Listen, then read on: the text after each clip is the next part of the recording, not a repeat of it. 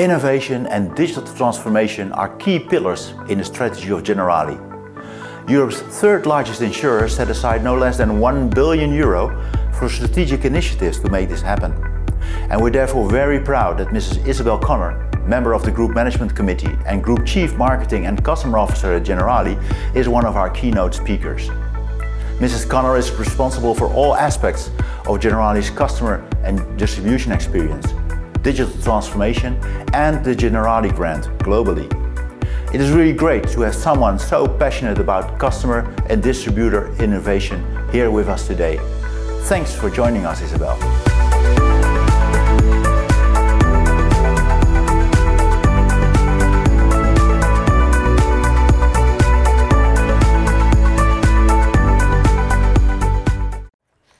Thank you for coming.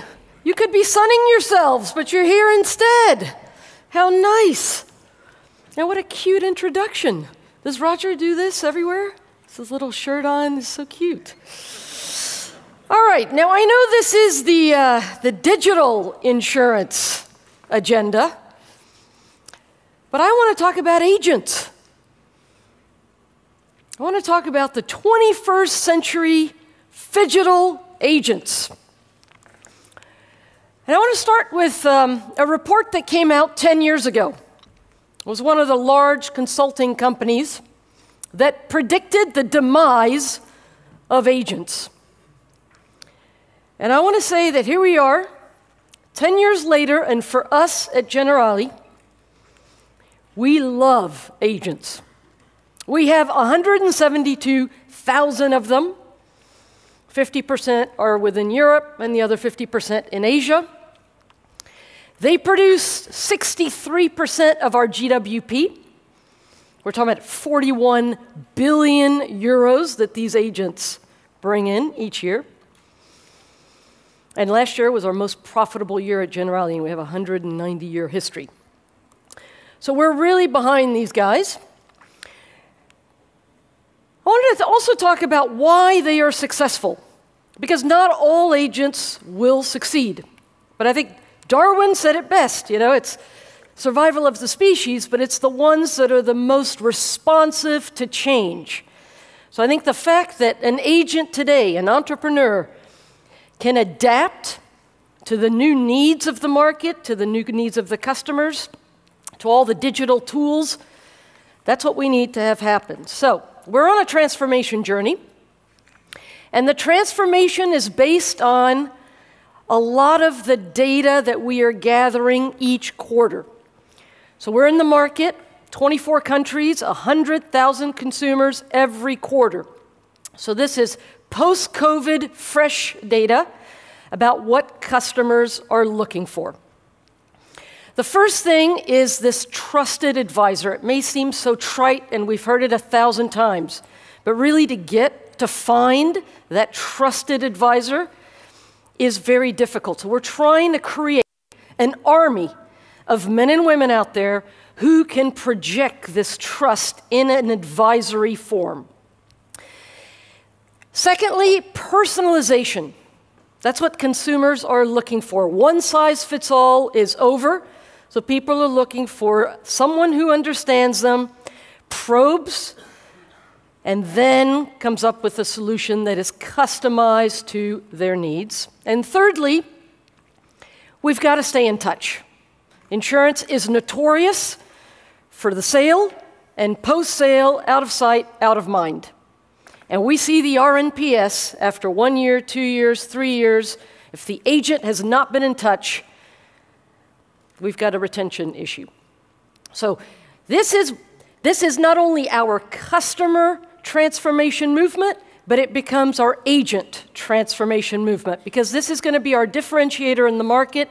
This is how we're going to drive value, especially in an inflationary context where we're going to increase prices. We've got to deliver value. Now, COVID was a big accelerator for us. If I think back 2.5 years ago, we had probably 10% of our agents who were able to advise and sell remotely. Today, we have 100%, and we did that in about 3 months. So that when you there's a will, there's a way, and here the organization really got behind it. Secondly, I'd say 3 years ago, probably 15% of our agents were online, promoting themselves through all the social platforms. Today, we're close to 50%. So there's really been a big upskilling and a big change on that front. So this is the new profession now. We call it a phygital advisor. But for us, it's an important new role, and especially when you think that we are really making a bet on agents, 172,000 of them, we need them to really become these phygital advisors. So what's a phygital advisor? The vision is that we are moving from the pure branch to the branch plus. It's not very complicated, but to get there, this transformation requires a big shift. So the vision here is that we are moving from an agent that's very reactive, transactional, mostly focused on protection, and we're moving towards a much more agile, phygital, lifetime partner advisor. So we're going in for a longer play here, the life cycle of the customer versus just the product. And these agents that we're trying to form are much more proactive. Contact is very important, ongoing advice, deepening the relationship, share of wallet, and then, of course, focusing on a full suite of protection, prevention, and assistance. So we can talk about tools, we can talk about training, but really this transformation is about behavioral and attitudinal change. And that is harder when you consider that we have 172,000 men and women who've got to go through this transition. So let's look at one of our agents. This is a handsome Francesco from Brescia, beautiful city. If you've never been there, giant Generali presence. So he's been with Generali for 8 years. So even though he looks young, yeah, he's 35, when he started, he was trained more traditionally. And there's been a real evolution with Francesco because he's very much online, so he's leveraging all the platforms. He's got a following, so he's generating all the leads. He's promoting himself, his thought leadership, so leveraging the content platform, got the pipeline, the reach. But I think the biggest change in Francesco is that he is sharing 100% of the data with Generali, the customer data. And that is really where we want to get to with many more of our agents. At my dinner table last night, I was sitting next to somebody who said that will never happen. I could tell you it's already happening because there is benefit in Francesco's mind. He realizes that if he's going to become this lifetime partner advisor, he's going to need help from Generali to manage the customer relationship, and that he doesn't need to spend time doing a million mundane things. So we are helping him through smart automation, trying to remove some of those mundane tasks, automating things at the sales, at the policy issuance, at the renewal, through the apps. 35% of our clients today are using the mobile app. The reason they use it is because the agents are saying, listen, there are certain things you can do on the app. You don't have to call me for everything. Call me if you need advice. Call me if you have a big change in your life. But some of the things you probably would prefer to self-serve. So that's the first thing. He sees the benefit of the automation. Also, the data analytics. The more data he gives us, the more we are able to give back to him through predictive models. So we help him avoid some churn. We help him up and cross-sell. And then also on the AI, there's also lots of opportunity here for the more he gives us the data, the more we can personalize the pricing. And for those highest value customers, give back to them in some discount mechanisms. So there's a real win-win in the sharing of the data, and that's why we are seeing that movement really starting to take off. Day-to-day, this is what's going on with Francesco. So pre-sales, yes, he is very active on social, so all these leads are coming in. We give him a digital advisory tool, so he can use this thing wherever he is. On the go, he's got all the data. He's connected at all times. As soon as the lead is coming in, he's able to capture the data, he's able to digitally book an appointment in the calendar, and then the advisory sale can begin. So here he's collecting more data in the first meeting, perhaps there's a second meeting, and then he's going through a personalized solutions configuration, all again part of the digital advisory tool. The offer is now modular, the agent can bundle it, the customer loves it because they feel they are getting the personalization, that the products and the solutions are being configured to them. And then post-sales begins the nurturing. And this is really a big shift, the nurturing of our customers. So they need the time to do that, which again is why we need to remove some of the mundane tasks, because we need them to do an annual checkup. We need them to continue to promote content and advice. So this is the new positioning of our agents. I think it's projecting a much more empathetic, caring, advisory brand in the local communities. And now let's look at what's made this success happen for him. And I would say it's three things. So one is the tool, for sure. The advisory tool, and anybody can be trained for a several-week immersion into a tool.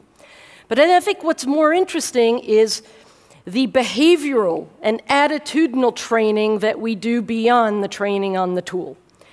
So how do you approach a customer? What is the opener in a much more needs-based advisory interview? What are some of the probing techniques? What questions should I ask? How far can I go? So there's lots of training we do behaviorally. Secondly, the value proposition. I talked about the modular and the bundling of our platforms. But the personalization is absolutely key. And here the data strategy is imperative because we need to be personalizing the product, the service, the price, and ideally the go-to-market, the packaging, all customized to that customer. So that, in my mind, is one of the most exciting aspects of insurance when I think of the next 3 to 5 years, is that middle piece on the value proposition. And then incentives and rewards. Of course, we continue to incentivize a large part on the growth of the portfolio, the volumes, but we're also adding new lifetime partner dimensions. So contact is an important one. Data sharing is another.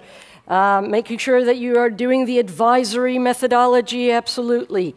So there are lots of new dimensions that are being rewarded to increase the retention in addition to new volumes coming in.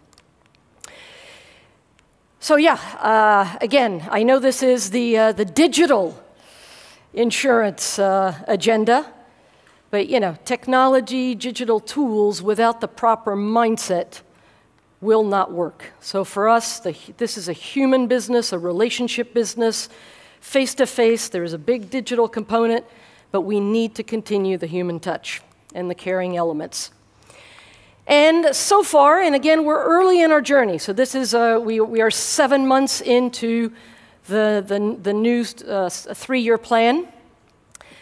So this journey will take time, especially when you're talking about 172,000. We don't expect every agent will change. Some will have to go, and that's fine, and we'll have to bring some new skills. That's good too. But we're going for at least 50% of the agents really becoming lifetime partner advisors. So far, we're seeing the premium increasing on new business, likewise on renewal, and then the percentage of policies with more needs covered is rising. And this is really important. Actually, in the balanced scorecard of all of our top 200, we have the multi-holding as a KPI in addition to the RNPS. So the multi-holding is how we're going to quantify if we have succeeded as a lifetime partner. And then in addition to this, of course, retention is increasing, RNPS is increasing for agents and for the brand. and the quality of the data is also going up. So we really feel we're on the right track. And we also believe that this is a real opportunity for us to recruit new professionals. So we believe that this agile lifetime partner advisor role becomes really an attractive value proposition for someone who's entering the workforce and thinking, what could I do? Instead of going to work for a consulting firm, why not? Yeah, consider a role as an advisor in financial services. So we think this is quite compelling.